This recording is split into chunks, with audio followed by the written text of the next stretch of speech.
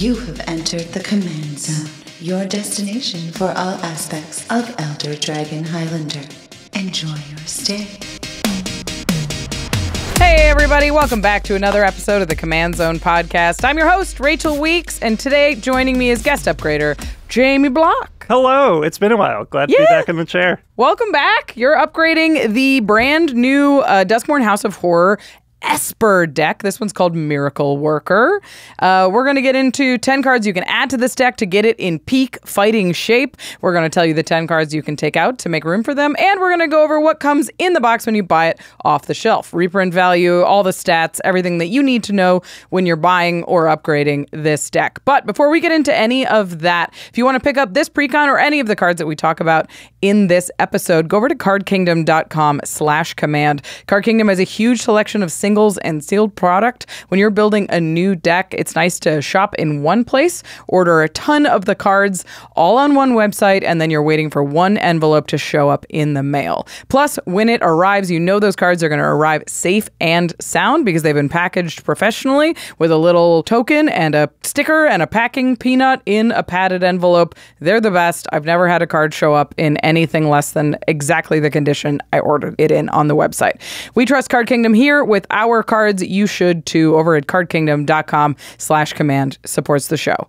You can go over to our other affiliate link once you have those cards in your hand. Go to ultrapro.com/command to get all of the highest quality Magic accessories in the business. Get some sleeves, some binders, some deck boxes. If you are into Duskmourn, if you're like, thank goodness Bloomburrow is over, you're into ghouls and ghosts and cool spooky stuff, Duskmourn is here and has some very cool new merchandise. Check out the playmats, the sleeves, the deck boxes. They've even been doing like a higher tier of sleeves that are Apex sleeves themed around different sets. So check for that if you're a big fan of Duskmourn. Apex sleeves are the very, very best. We've had really enjoyed using them here in the office. Plus, if you sign up for their newsletter, you'll stay abreast of all of the sales that happen. So if you're picking up a ton of sleeves in one place, if you want to pick up a bunch of deck boxes all at one time, you can do it while they're on sale. Again, ultrapro.com/command is a great way to support the show. You can also do it directly by going to patreon.com/commandzone. That's where you go to become a patron to get special perks in our community. You get access to game nights and extra turns a day early without ads. Nice. Plus, you get to hang out in the Discord, talk to the people here on the staff. Josh, Jimmy, me, all of our team members talk about this upgrade and every episode that we put out. It's a fun community to be a part of. So sign up for our Patreon. We appreciate it so much. Plus, we shout out one lucky patron every single podcast episode. And this one is dedicated to Juan Ochoa. Juan, you rock. All right, let's get into it. We are upgrading the Miracle Worker Precon. This is Esper. It's white, it's blue, it's black. We're going to get to know this deck off the shelf before we do any changes to it. And I think the best way to get to know what's in the box is to get to know the face commander. Yes. So the face commander is Aminatou, she back. Nice. In the form of Aminatou Veil Piercer. It's 1 and a white, blue, and a black for a legendary human wizard, 2/4. She says, at the beginning of your upkeep, surveil 2, and each enchantment card in your hand has Miracle. Its Miracle cost is equal to the mana cost reduced by 4 generic. Remind us what Miracle is for those who haven't played during Miracles. So Miracle is an additional cost, or not an additional cost, an alternate cost. Right. That a card can have that you can pay to cast the spell the moment you draw it, if it's the first card you drew that turn. Right. So it ignores timing restrictions. As long as it's the first card you've drawn on any turn, you cast it in your draw step or whenever you draw a card on your opponent's turns. Exactly. It sort of forces, if this is the commander that you're going with in this deck, you got to be real careful. Every time you're drawing your first card per turn, don't put it in the rest of your hand. Don't invite that accusation of cheating. Make sure that you draw it, acknowledge whether it's something you can Miracle or not, and then put it in your hand if you're not casting it. And if it is a Miracle, you do legally have to say, it's a miracle! That's true. That's part of the comprehensive rules. So this is interesting. I mean, this is Esper enchantments with a little bit of top deck manipulation and a lot of big enchantments is what I would guess is in the 99 of this deck. Yeah, it skews the curve really high because you want to get that feeling like you're really getting value off that Miracle cost, and that means you want enchantments, to get that sort of those endorphins that have at least 3, ideally 4 more generic mana in the cost, and that means they're costing at least 4+. Worth noting that Aminatu is no longer a planeswalker here. In case you only know her as a planeswalker, she's just a creature. Yep. She's just a regular kid. Playing totally regular. No overpowered magical abilities in the lore whatsoever. Can't think of one. Some interesting rules things with this alternate miracle cost that we were talking about before this episode is because the way Aminatu's worded, it says each enchantment card in your hand has miracle. Its miracle cost is equal to its mana cost reduced by 4. So that alters the mana cost on the card when you reveal it. Yeah, it creates an alternate cost. It's sort of, you can imagine other cards with Miracle, how it just has a separate cost down at the bottom of the card that's like, you can cast it for this, a lot like Flashback or something like that.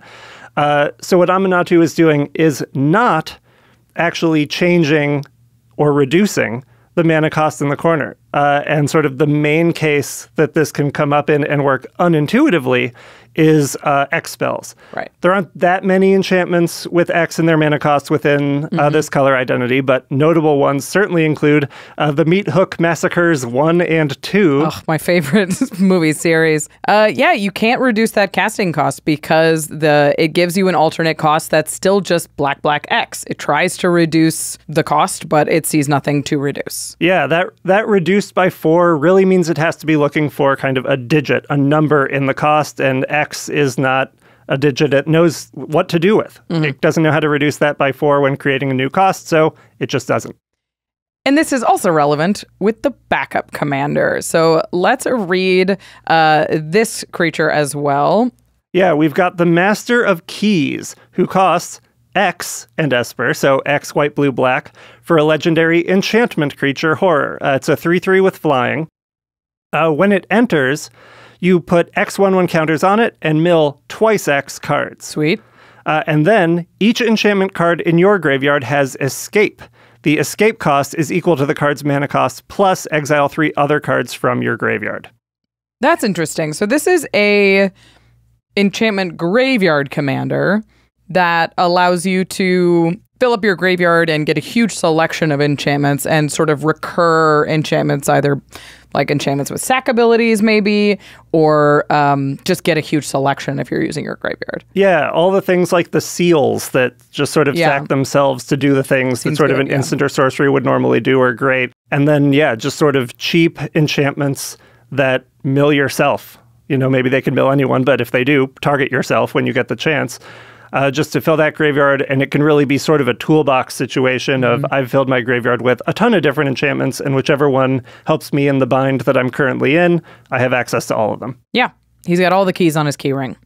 The Master of Keys does. Yep. This is an interesting combination of commanders. Clearly, they're both Enchantress commanders, and Aminatu is doing some amount of self-mill with this Surveil ability. But while Aminatu is good with like big enchantments and manipulating the top of your library, the Master of Keys is sort of better with smaller enchantments and dumping a bunch into the graveyard. So they're very different commanders, even though they're both like Esper Enchantress. Yeah, that contrast really shines a light on the fact that this deck out of the box is built around the face commander. It is built around Aminatu, the mana curve, and sort of the contents within. There is some amount of graveyard stuff going on, but certainly not enough for it to feel like the Master of Keys is anything but the backup in this situation. Yeah, especially with the cost reduction interaction. They're not working quite as well as we thought. So we're probably going to be talking about Aminatu for most of this episode. We're going to be let's get to know this deck a little bit more when you buy it off the shelf. Yeah. Which the first thing we always look at is the reprints in the deck. It gets to know where the deck invested its budget and sort of tells us a story of what the deck is actually doing. In this deck, we're only going to talk about the cards that are worth $5 or more. There are 8 reprints that are worth $5 or more. As always, we take these values before the list is announced. So the prices that we're using is pre-reprint prices, and those will, of course, go down once the prices are announced. Once the reprints are announced. We got it. We're there. let's get into it. I want to read through this list of reprints so they know where we're spending our money here. Yeah. Coming in first at a currently $16 card, we have Extravagant Replication.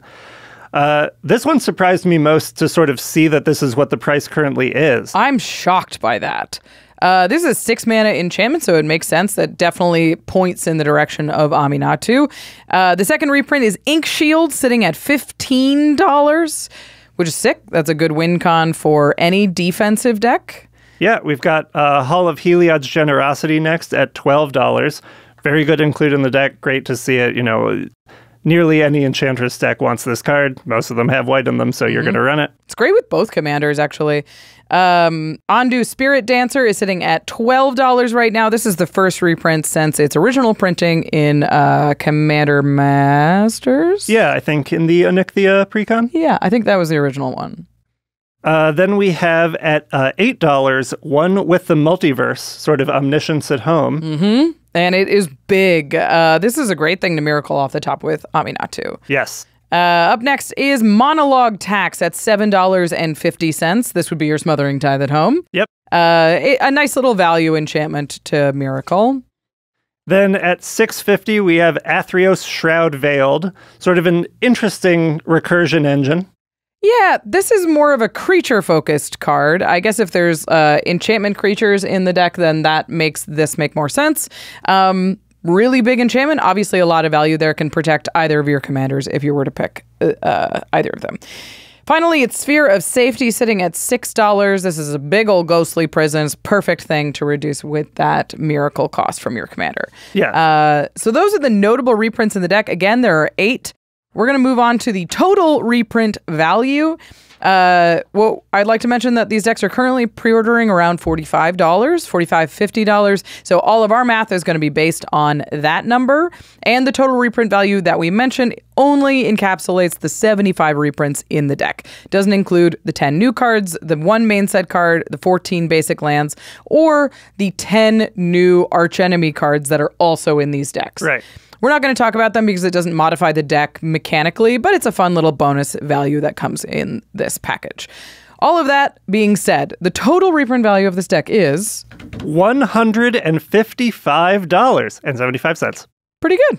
Yeah. I love that. That's excellent. That's a huge amount of value. If you're spending $45 to pick up this deck, you're getting $3.46 worth of reprints for your $1 cash. So $3.46 for your bang for your buck value is very high, certainly above the average of last year, which was $2.60. So we love this. Great value in the deck. Perfectly worth picking up if this is the kind of deck you're interested in building. Yeah, absolutely. All right, that is what's in the deck financially. We're going to talk about what's in the deck mechanically, which means it's time to break down the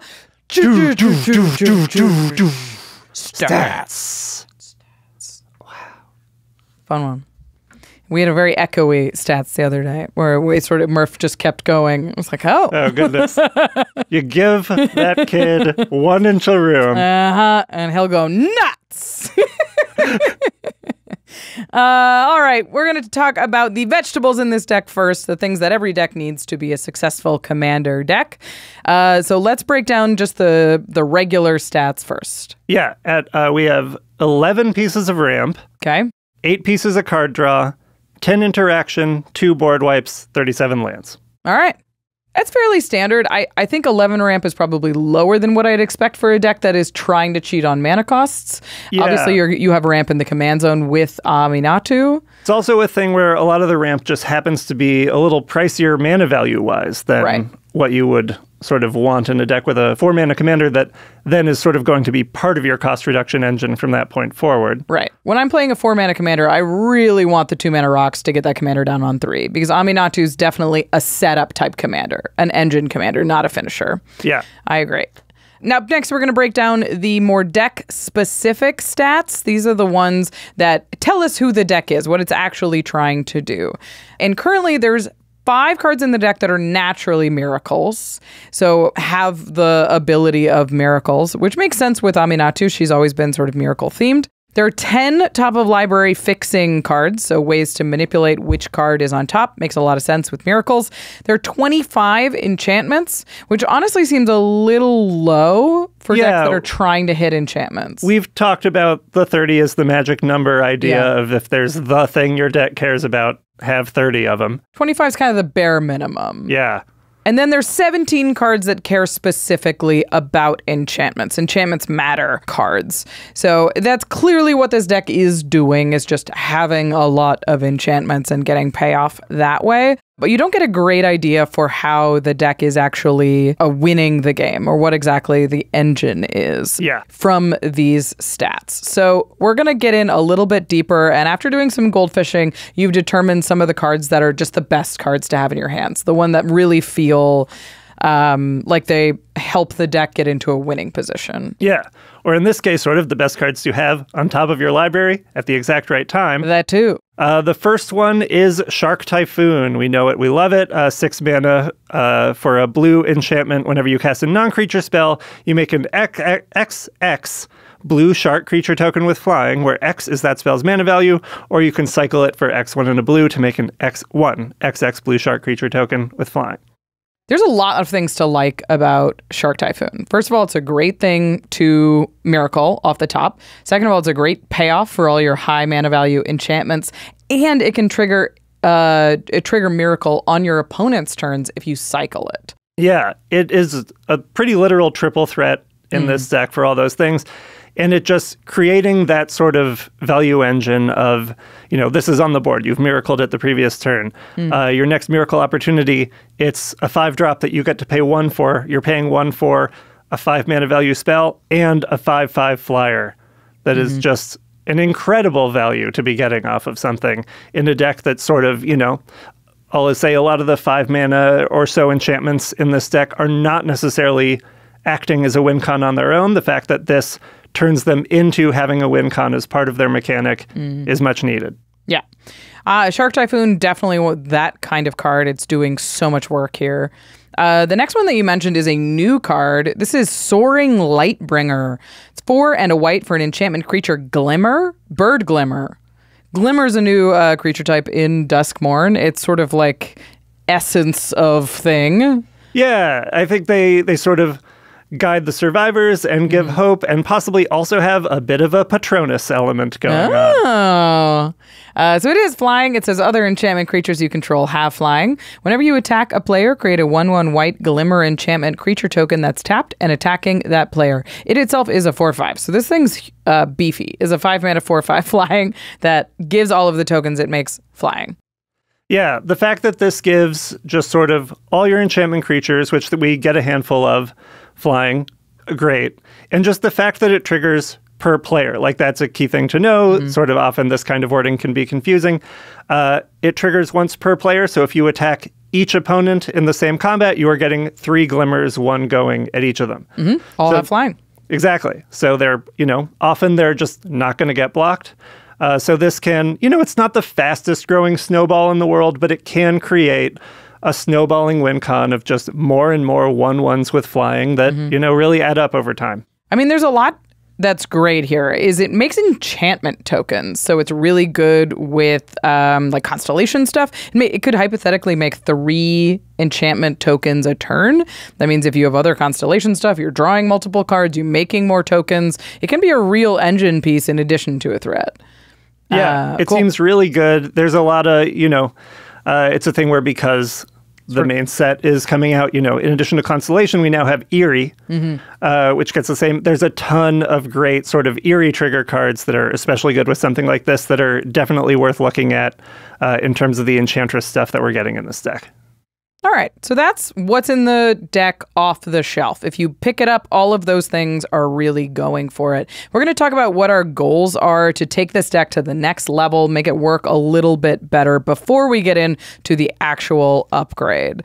So first, we've chosen Aminatou. We're definitely doing Aminatou as the commander. Yes, and it was close. If you showed me these 2 cards in a vacuum, I would pick the Master of Keys, personally. I think that sort of the brew from scratch version of Master of Keys, I find it more fun. I do think that sort of with the cards that exist in Magic, the current sort of high mana value enchantments in Esper, there aren't quite as many that do a big, cool game-winning thing as you just might expect there to be, whereas sort of this value low-to-the-ground Master of Keys plan is a little more potent. Yeah. But this deck was built around Aminatou, so if we're doing a 10-card swap, you know, Master of Keys asks a lot of you. It asks for the win cons. It asks for the self-mill. It asks for the low mana value stuff. We're not going to get there with 10 cards. Whereas Aminatou, the deck is built around it, and while it needs a bit of help, you know, we can get there with 10 cards.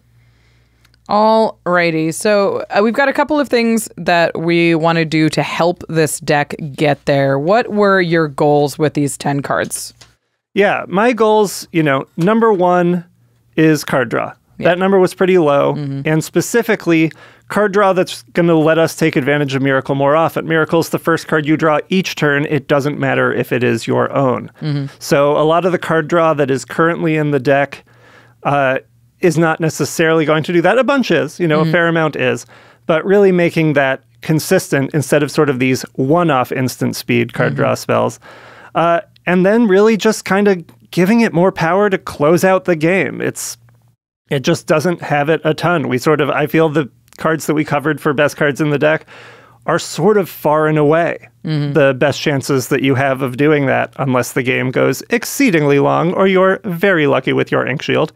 Yeah, like even Extravagant Replication, which is the big money-making enchantment, right? It's six mana, it's $18 or something like that. It says at the beginning of your upkeep, create a token that's a copy of another target non-land permanent you control. That's a slow engine, and it's like you can make more of your Shark Typhoons, but that doesn't actually transfer all of this value into actual damage or winningness. Yeah, there are a lot of things that are just sort of, for lack of a better word, clunky in the deck. And while they do something that's interesting, they just don't necessarily do something that's game-winning. Sure.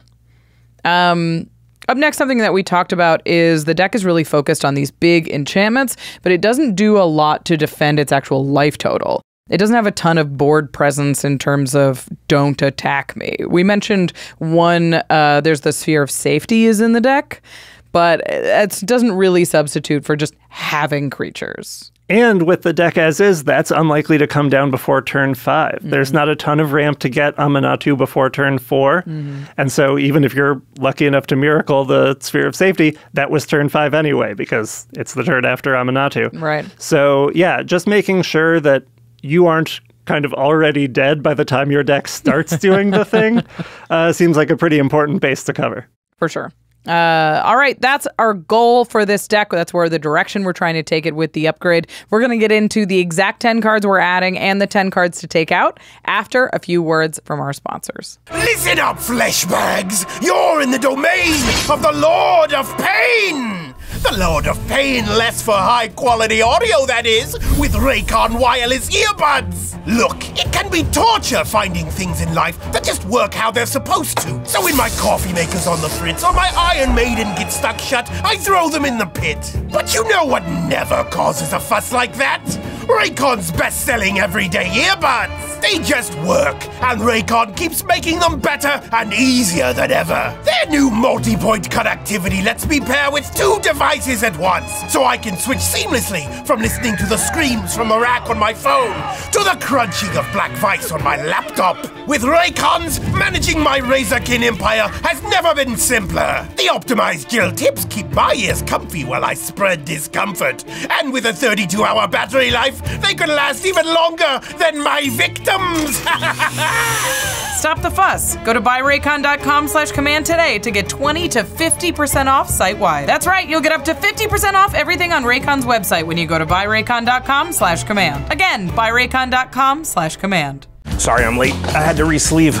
Oh, your decks are looking cool. Oh yeah, I've been loving this new Mana 8 line from ULTRAPRO. These Apex sleeves are literally the best shuffle feel I've ever had. And it keeps my cards safe while repping my favorite color, red. I'll do you one better. I'm showing my devotion to my favorite color, white, with the Alcove Edge deck box. Ooh. It's got the symbol on the front and also a cool stylized interior pattern. Nice. But I think I got you both beat. I've got the Apex sleeves, the Alcove deck box, the padded binder, and this sleek stitch playmat, all in my favorite color.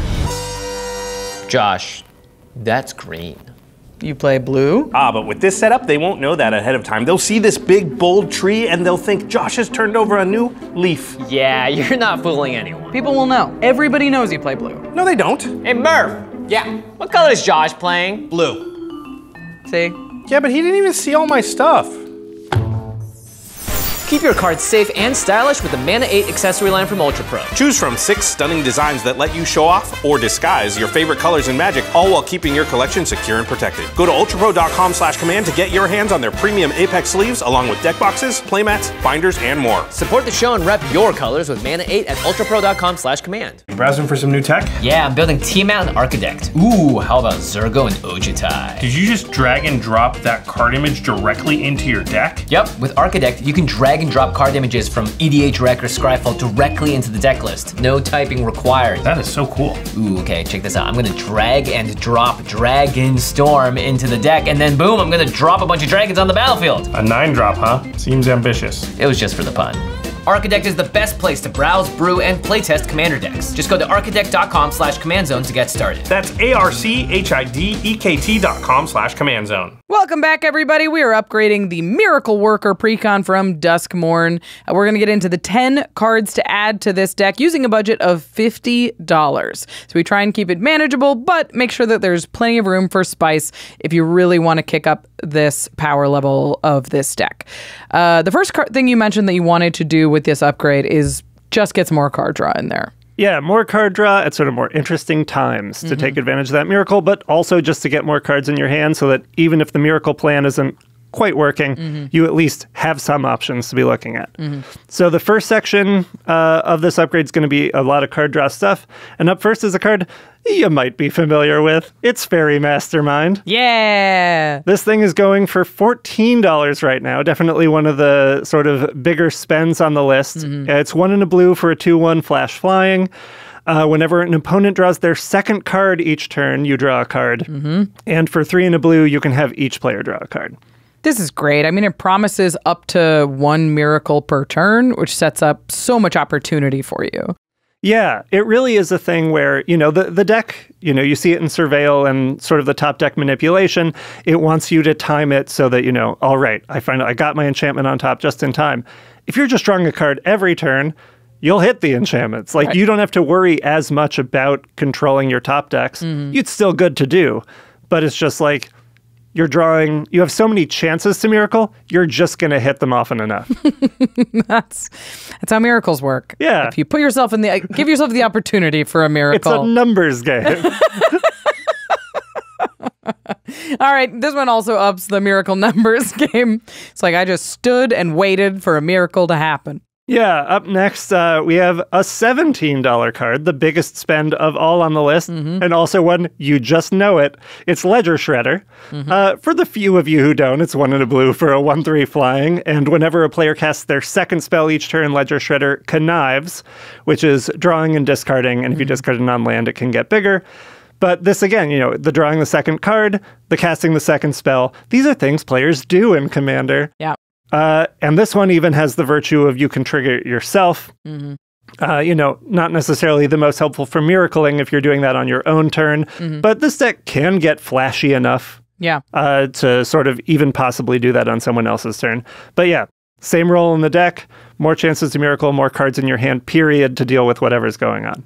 Yeah, this is a huge chunk of the budget, but they're just the kind of cards that give you the opportunity for your deck to work better. They come down before your commander, which means you're starting to hit draws as soon as Aminatou hits the battlefield. So, like, if you cast her a turn later or something and you have a mana up, you have opportunities to use your commander right away. Yeah, Ledger Shredder in particular also has the virtue of it blocks early. It comes down, it starts growing often right away. And in a deck that is, I think, sort of out of the box, really weak on defense until sort of at the earliest turn 5, this is very much a card that can change that. Yeah. All right, this next card is in the same category, and you are going to see the theme. It's Talion, the Kindly Lord. For 2 a blue and a black, this is a 1/3/4 flying fairy noble. As Talion enters the battlefield, choose a number between 1 and 10. Whenever an opponent casts a spell with that mana value, power, or toughness equal to the chosen number, that player loses 2 life and you draw a card. This is another thing that just gives you opportunities to draw every single turn. The big choice is, what's the number? And we did a whole episode on that. You should watch it. It's fun. Josh and I do math. It's great. It's 2 or 3. We've also seen the number chosen by giant inflatable dice. Yeah. You don't have to do that, but boy, if you have the opportunity, it's fun. Yeah, this one, like we said, it fills the same role. Honestly, with sort of the amount of punching power this deck sort of is lacking, that 2 life when they sort of trigger this thing is also... The win con! It's kind of part of the win con. It's also a beefy enough flyer that you can just deal some incidental damage that means that not just your life total is going down. Plus, Talion is only $5.50 for a really powerful card that's actually a great value. Yeah. All right, there's one more in this category that just ups the card draw, ups the opportunity for Miracle with a little bit of value on the side. Yeah, we've got Lauren of the Third Path coming in at the $3, aka $3. Aha! 2 and a white for a 2/1 legendary human artificer, Vigilance. On ETB, destroy up to 1 target artifact or enchantment, and you can tap to have you and target opponent each draw a card. Lauren is such a slick Magic card. It's card draw when you need it, it helps somebody, it's politics when you need it, and it's removal on a body. It just... Everyone, I think when she came out, nobody was ready for just how good it feels to have on the battlefield. Yeah, no, this is absolutely just sort of an all-star. Honestly, great that it's sort of down to $3 from sort of a much higher price point that we used to see it at.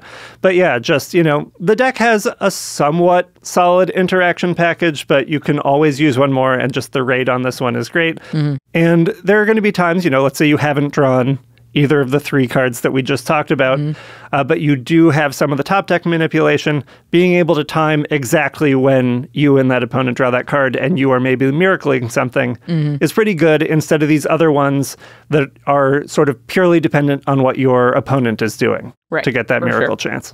Yeah, I love the opportunity to be able to all right, you're going to combat. I do know that the top of my library is a sphere of resistance. Safety. Sphere of resistance, something else.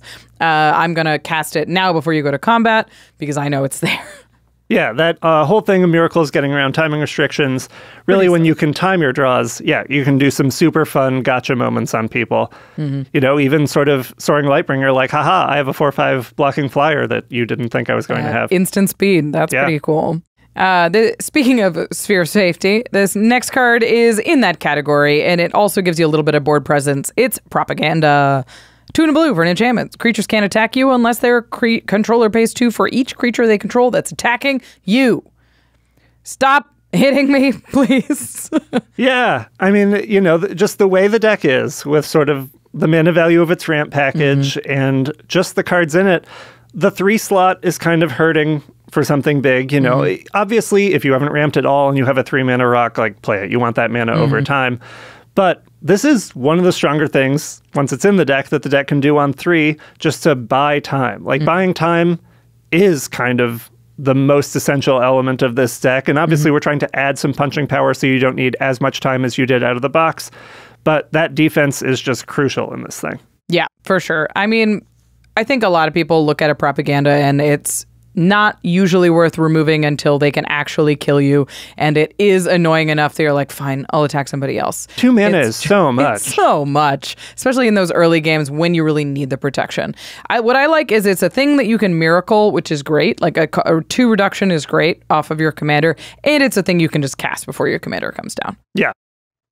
225 for a Propaganda. You could obviously add the full set if you'd like to double down on a Pillow Fort type stuff. Sure.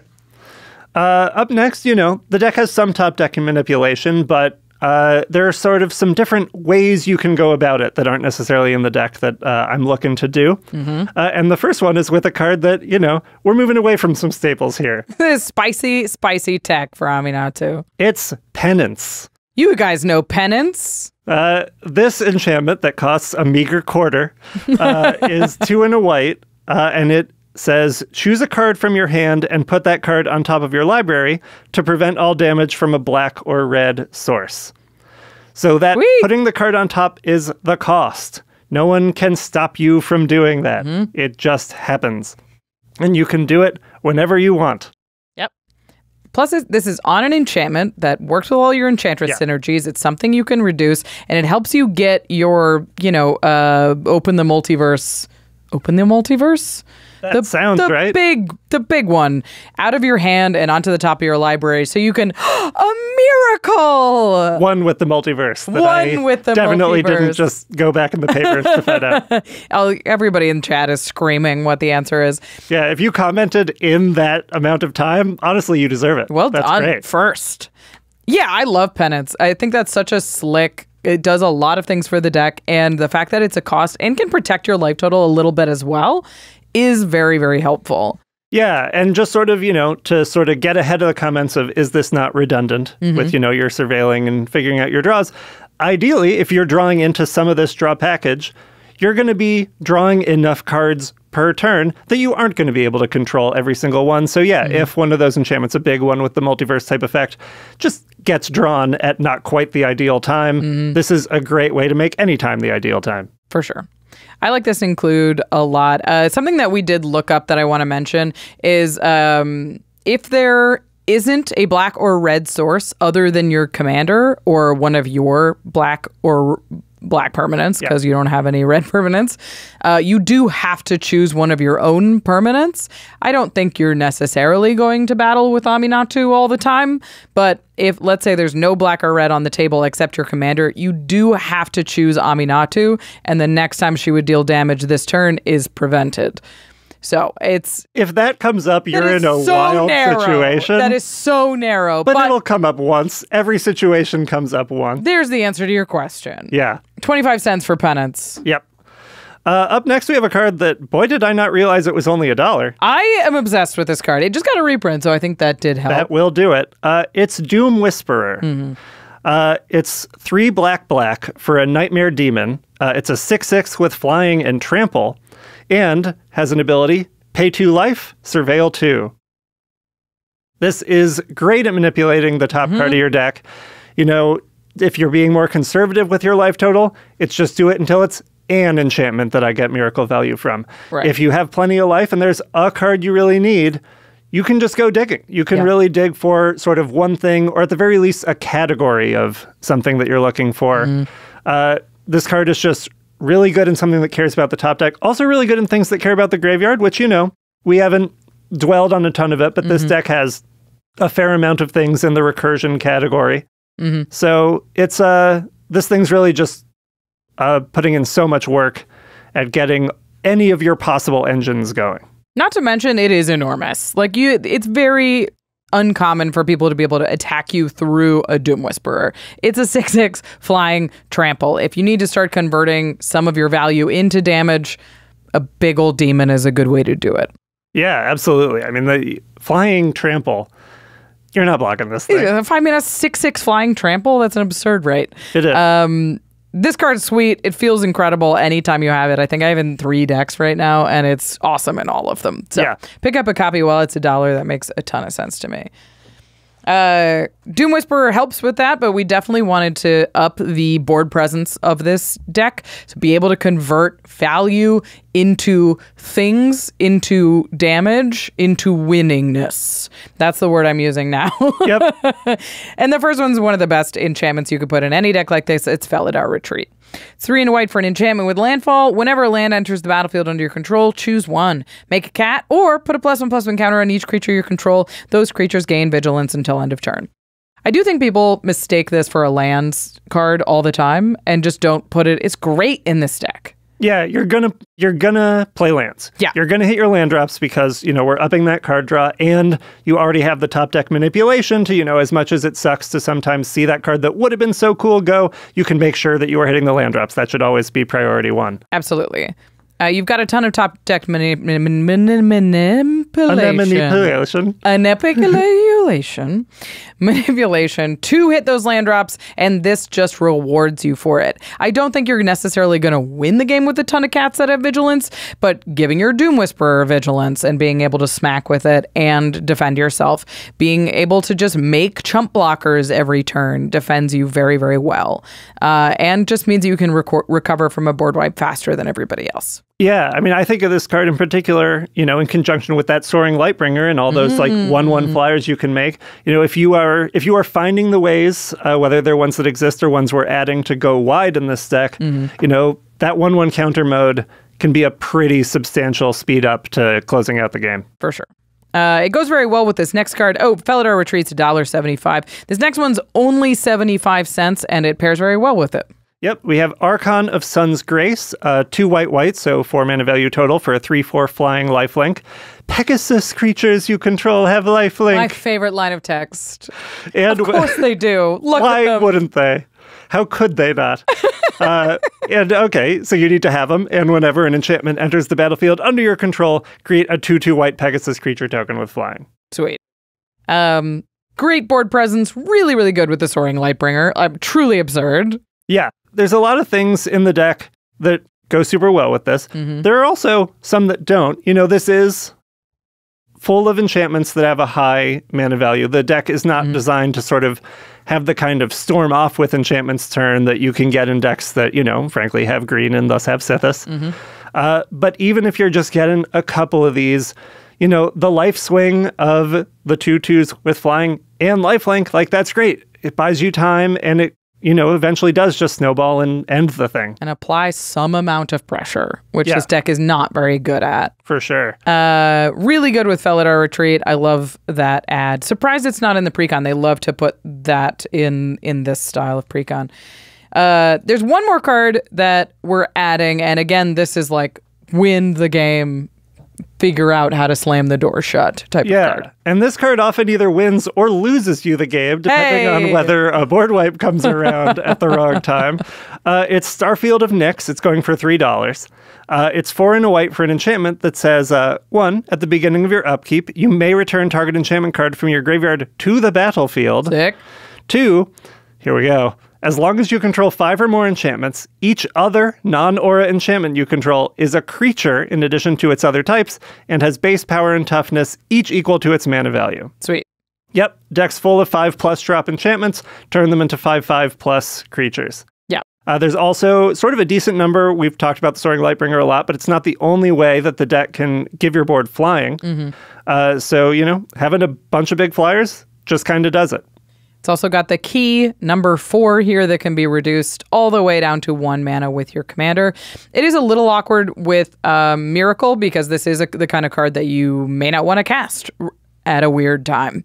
But you don't have to Miracle if you Miracle it. You can obviously put it into your hand. And even if you do, if you Miracle this on like an opponent's turn and you untap and get to reanimate something right away, like one of those big enchantments that we're talking about in the deck, there is some self-mill stuff going on. That's a huge swing too that can just get you a ton of value, even if you're not necessarily ready to kill everybody with a whole bunch of enchantments. Yeah, it really is a card where the best case scenario is it's one of the easiest ways to sort of surprise people with a win on the spot. They can be looking at your board, feel like you have almost no creatures because you have all these sort of static effect or triggered ability enchantments.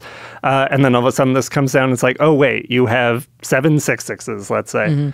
But yeah, even just having a few, just getting that steady damage, even getting that steady defense. Again, your enchantments are susceptible to creature removal now, but, so is everything else. Yep. And at least now they can block, which they certainly couldn't before. Yeah.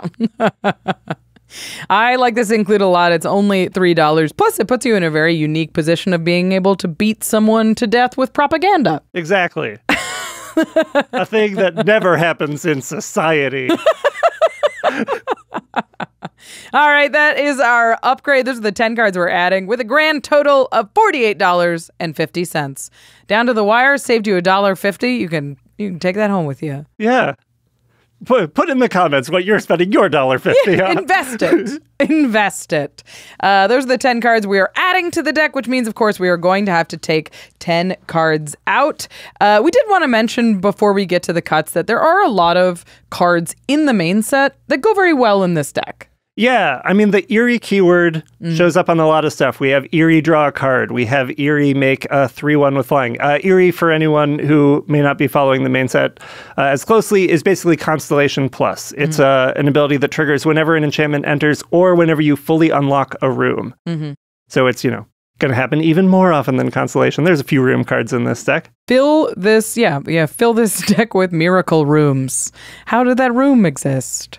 It's a miracle. A lot of fun new tricks. We have enchantment, cost reducers, just look through all the blue and white cards in the set. When you miracle a room, they're both reduced and you get to cast one side and then you can unlock the other, which is obviously for its regular cost, right? Yes, that is my understanding as well. Okay. So you get to pick which side. They're both reduced by your commander, and then the regular room mechanics apply from there. Yeah. One other fun room fact in looking at extravagant replication, and it's just making copies of stuff.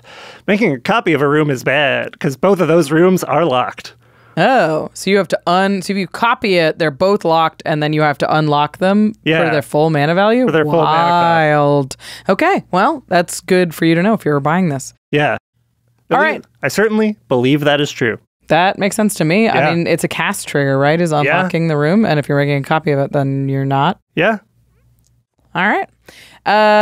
Let's get into the cuts. We got a number of cards that we are taking out of this deck to make room for the cool new ones. Yeah, the first one, I wouldn't say we have to cut it. I'd say we get to cut it. I agree. It's Arvinox the Mind Flail, our Universes Within version of Mind Flayer the Shadow. It's a 7-drop, including 3 black pips, for a 9/9.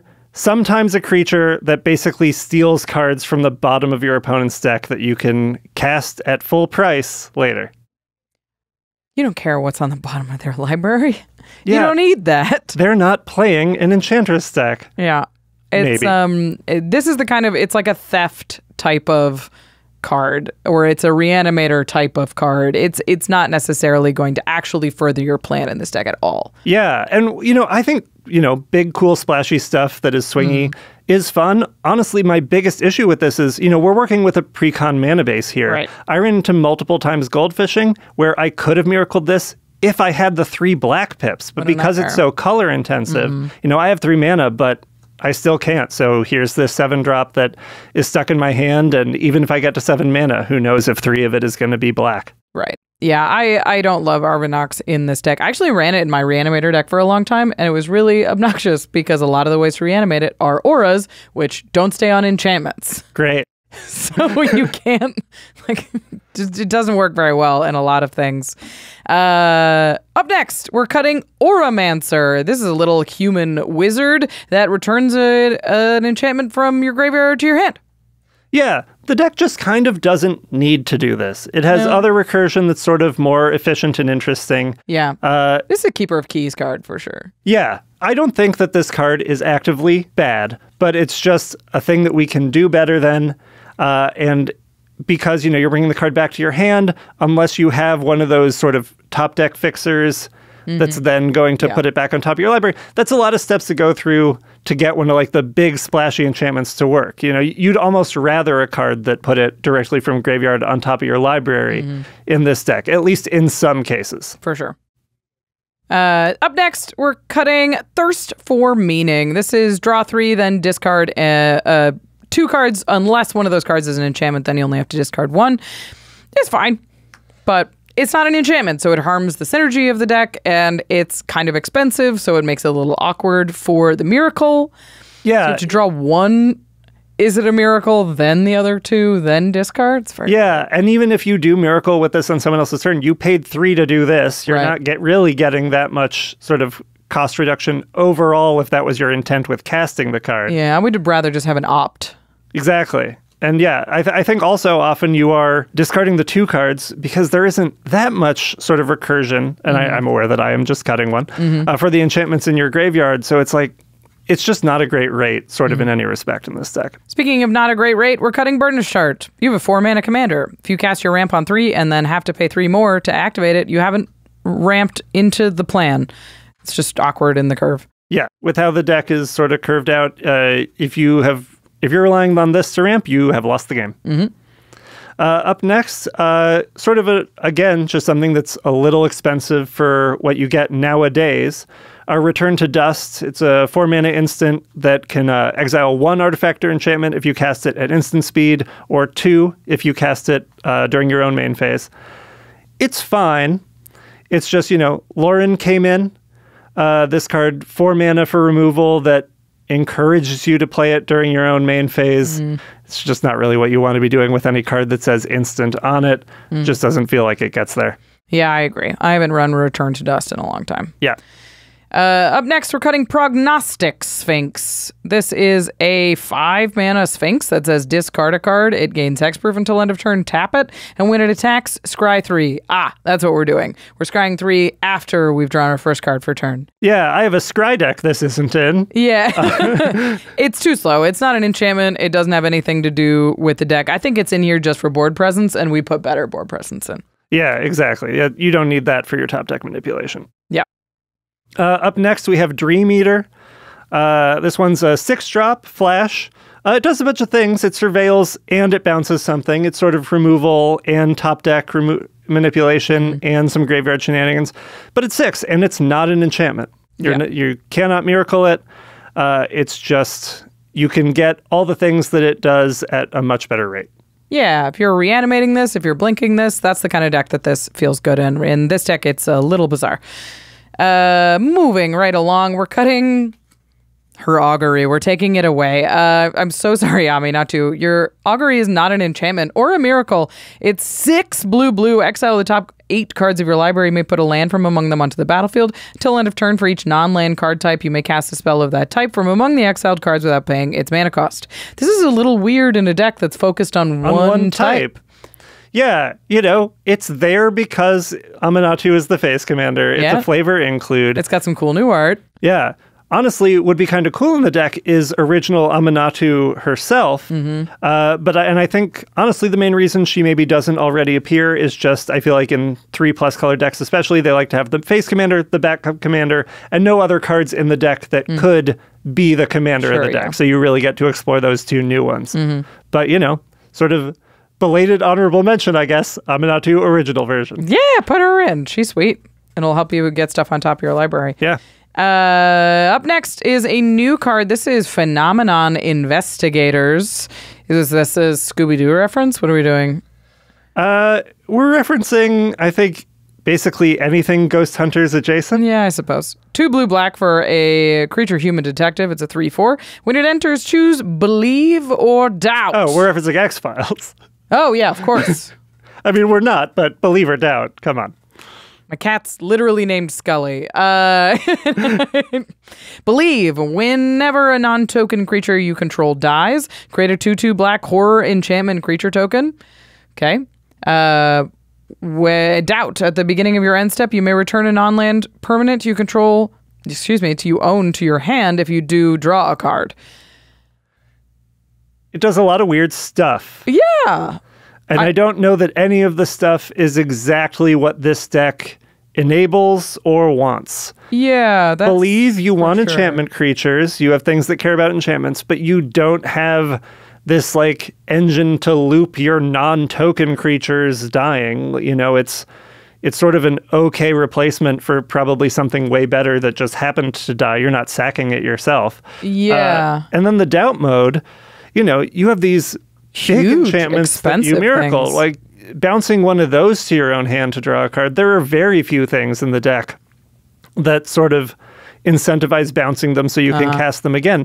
There's a non-zero amount, but nowhere near enough for this card to be in the deck as a way to enable that small handful of shenanigans. Yeah, especially on your end step. It doesn't even, if it was on your first opponent's upkeep or something like that, now it triggers a miracle, and I sort of get it, but this doesn't work very well with Aminatou. It's a neat card, and I'm sure it'll show up in a different deck. Yeah, both modes feel like they lend themselves to different cool strategies. Neither of those strategies are this one.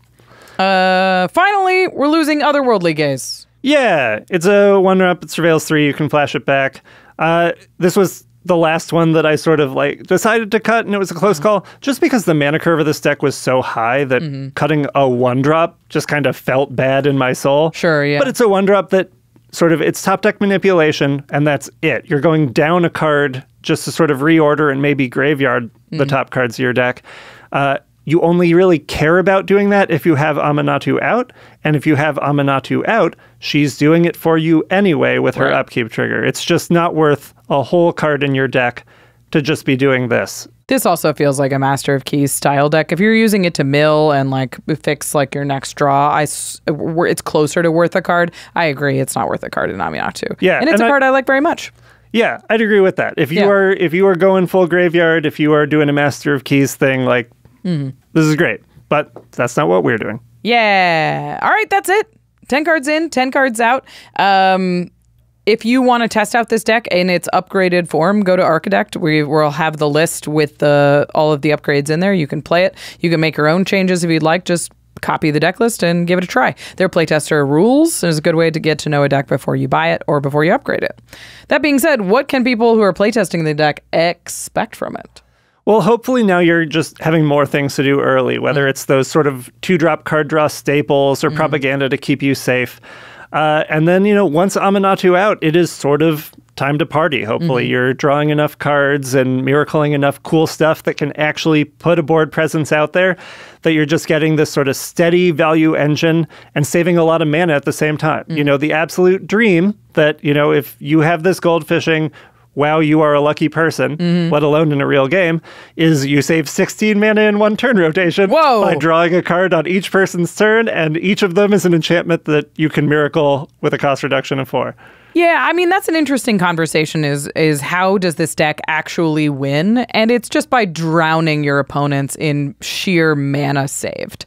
The goal is to have twice as much, mana value on your board as your opponents do, and just have bigger, higher quality things, and hopefully you can convert the higher quality things into a win.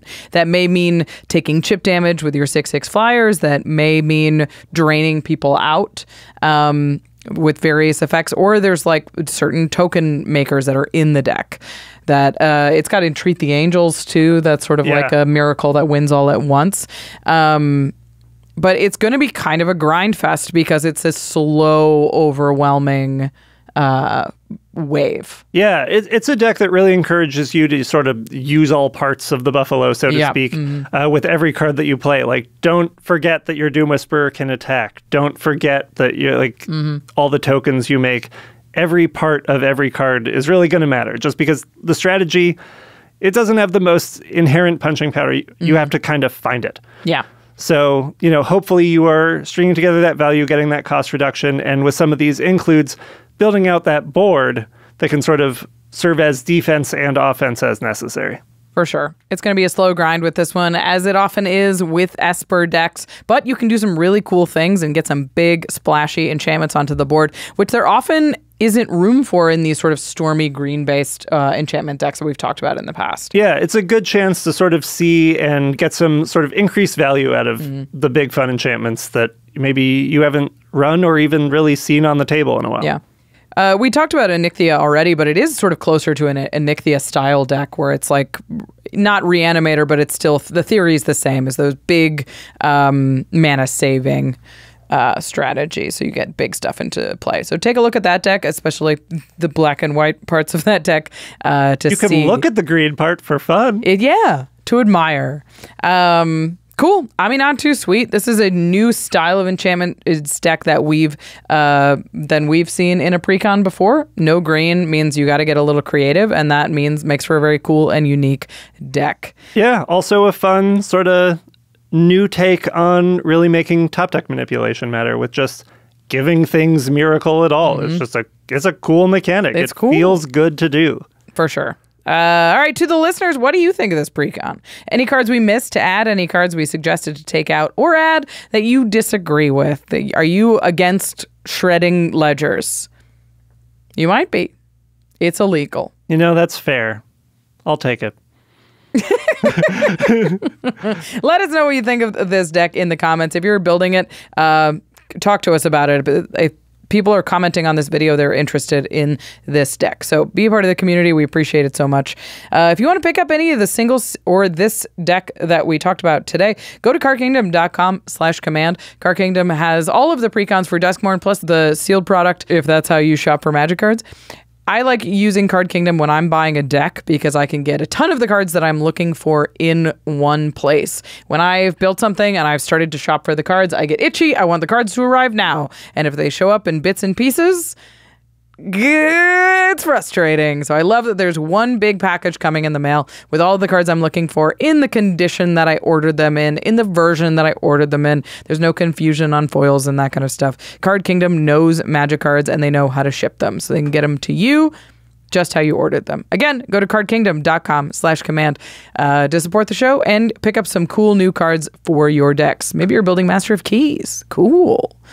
Then go to ultrapro.com/command to get a playmat or sleeves or a deck box for your new deck. They've got all of the officially licensed art from Wizards of the Coast, from Duskmourn, from Bloomborough, depending on what kind of person you are, what you're into. Go take a look at their huge selection. They also get secret lair drops, which are really, really fun. So if there's a secret lair that you're into and you like the art and you want it even bigger, go check the UltraPro website just real quick and see if they have them on a playmat. I've gotten 2 of my very favorite playmats that way from UltraPro. If you want to be informed when they're on the website, sign up for their newsletter. They'll send you an email that says they've got new stuff in, they've got big sales. Make sure that you're on the up and up because things go out of stock very quickly because they're cool. So ultrapro.com/command. Before we go, we're going to talk about something outside the world of Magic. We've talked a lot about Magic today. What are you doing that isn't Magic related, Jamie? I'm playing a game called PokeRogue, which I am a few months late to when it was really having its trending moment. Yep. And when this comes out, it'll be further even still. Later. But it's new to me, and this is my first chance to tell you about it. Yeah. So it's, it's a Pokemon game. Yeah. You can play it totally in browser. It's just PokeRogue.net. Oh, interesting. And you make an account that it saves so it's easy to go between like my computer here and my computer at home. Even your phone can do it. Yeah. And it is a roguelite, thus the name. Sure, yeah. So you sort of pick a team of starters at the beginning, and sort of Canlander style, all the starters have different point values, and you can only do so many points. Okay. And as you go on your run, when you catch a Pokemon, not only is it added to your sort of team for that run, it is now a starter unlocked for your future runs. Sweet, so okay. That makes sense. Yeah, and there's more elements where like there's new items that are sort of designed solely to work for this format. The game is only battles. There's no walking around between towns. It's just round after round, wave after wave of battles. Keep getting stuck in corners and being like, have I been here before? This looks exactly the same as everything. You no longer have to worry about whether the Slowpoke have gotten over their headache and cleared the route. There are no routes. But no, it's just a lot of fun. It's definitely, you can go back and relive the moment it had on YouTube if you want.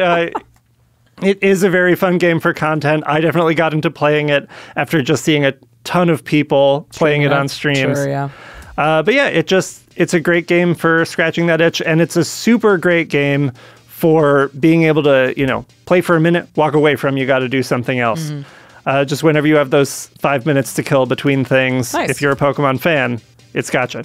All right, PokeRogue, go check it out, guys. Thank you so much for watching this episode. Before we go, we're going to say thank you to our amazing team here at the Command Zone. Thank you to Eric Lem, Rachel Kendrick, Gaurav Galati, Jordan Pridgeon, Jake Boss, Josh Murphy, Manson Lung, Karina Cruz, Jared Robinson, Sebastian Salazar, Evan Limburger, Sam Waldo, Josh Lee Jimmy Wong, and Jamie Block. Hello! For doing this upgrade. I've been here the whole time. Thanks for taking the time to talk about Aminatu and pick out some fun new enchantments for this deck. It was a pleasure. Hopefully I was a miracle worker.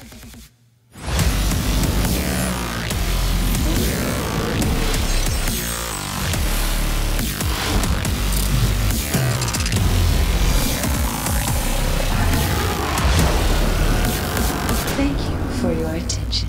For further inquiries, send an email to commandcast@rocketjump.com or ask us on Twitter @JFWong and @JoshLeeQuai. See you later, alligator. Greetings, humans.